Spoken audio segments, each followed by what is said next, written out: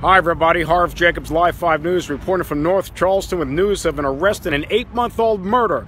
Today, this man, 21-year-old Tyree Johnson, was charged with murder in the shooting death of 18-year-old Quinterrius Polite.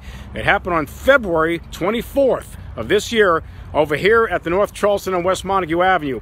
According to the police, both men were seen on surveillance video at the hotel.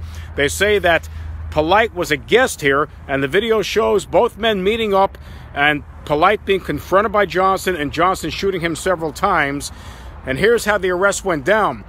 Dorchester County deputies arrested the suspect in March. He had a gun on him, and that gun, police say, was tested by SLED. They said it was a perfect match to the weapon used in the shooting here at the hotel.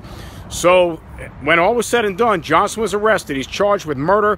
Today, a judge denied bond on that murder charge. I talked to the victim's grandmother after court today, and she told me her grandson was shot 6 times. She says she wants the violence to end.